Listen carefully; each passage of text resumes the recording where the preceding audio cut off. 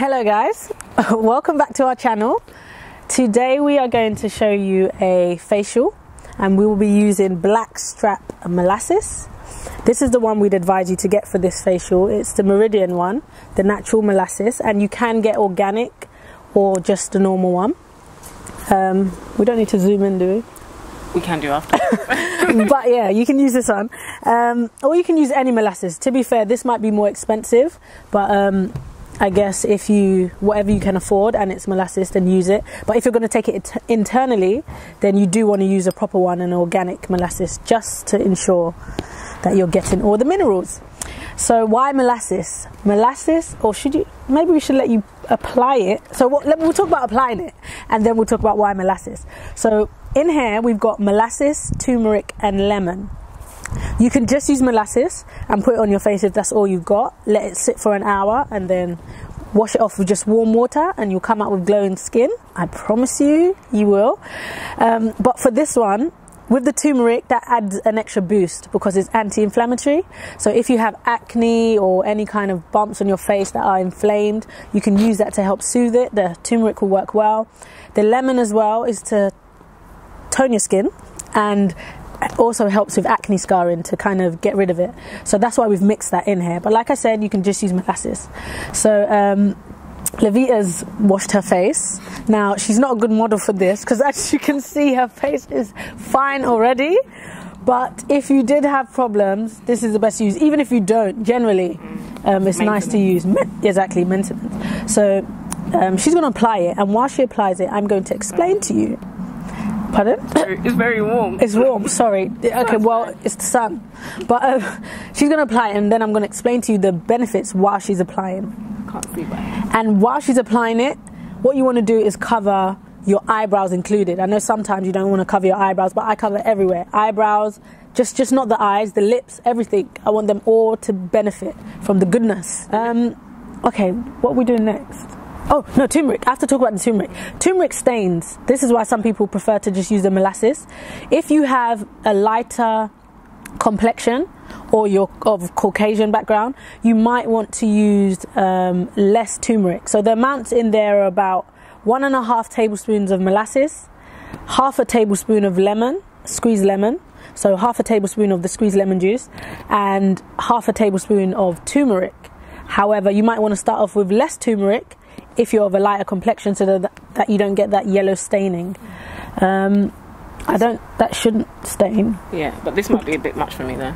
Yes, so the leftovers, that's a good thing because it's got the lemon juice in it as well, and molasses is highly like a sugar content, so it's not gonna rot quick.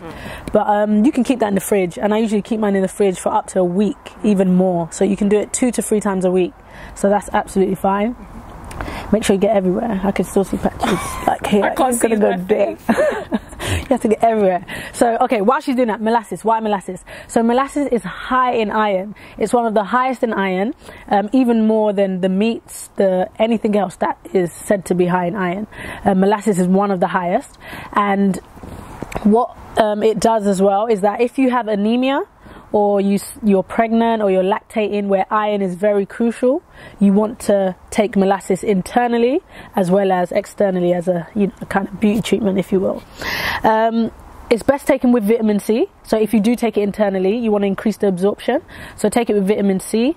You can have it with lemon juice, berry juice. Berries are really high in vitamin C as well. So you can have it with that. Just mix it, maybe 1 tablespoon every day, and take it internally, and that should be fine. Anything else about molasses? I think we've covered all. Well, that's a morning tip as well about having the molasses with the lemon, because that's what I have in the morning. Or 1 tablespoon of molasses and then lemon, and then have it with warm water. Yes. Good start to the day. That's what she does. I can't say that I do that. What do you do then? I can't stand molasses. Let me just be honest. Honesty is best. I can't stand molasses internally. So if I take molasses, I take a tablespoon. Right, I take a tablespoon and I mix it with milk, like an oat milk or something, to make it like some kind of shake, just to get that taste away. And that really helps. I remember one time, even my brother mixed it with like milk. I don't know if he added like a flaxseed or something to it, but it tasted like some nice milkshake, and I thought, and carob. You can mix it with carob as well. Oh, that will just be a mineral high. I'm telling you. So yeah, definitely do that. If you can't stand the taste, mix it with milk. I'm sorry, it has to go down some way. So there's two ways for it to go down. So why is this better than any other like commercial type business that's out there? Because of the chemicals. We just don't know what's in it, and at the same time, you usually find that when you're using stuff like this, any kind of products that we buy in the stores, they always say if it goes in your eyes or your mouth, wash immediately, thoroughly. If symptoms persist, see the doctor. This is not one of those disclaimers. Praise God, if it goes in your eye or anything, it's not a deadly thing. You don't need to run to the doctor or seek medical attention. You'll be absolutely fine knowing that it's natural. So that's one of my main reasons. And you can use it for children, anything, because it's not too harsh on the skin. So now when you wash it off, the molasses, you want to wash it off with just warm water, no soap. Even if it's a natural soap, you don't want to use it, just no soap. Warm water, and enjoy your glowing skin. So we're going to do that, and then we're going to come back. So bye. Au revoir. Okay, hello, we are back, and Lavita has washed her face, as you can see. Feeling smooth, are we? No, yes. Okay, so now we are going to apply some shea butter, and we have a scripture verse to share with you regarding this butter on the face. So it's taken from Psalms 104, verse 14 and 15, and it reads, "He causeth the grass to grow for the cattle, and herb for the service of man, that he may bring forth food out of the earth, and wine that maketh glad the heart of man, and oil to make his face to shine, and bread which strengthens man's heart." So we just want to highlight here that God provides the oil to make our face to shine. So that's why we're using oil on the skin. That's all you need. Coconut oil, shea butter, any oil that you can get your hands on.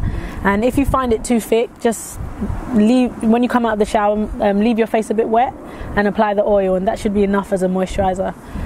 So how does it feel? That's fine. Do you want to let them see your face with a close up? See my face. No, you got to go close. How close? Look, all the way, zoom in. Let them see them oils. Oh, beautiful, beautiful. That was good. Thank you for watching. Thank Take you. care. Bye. Bye.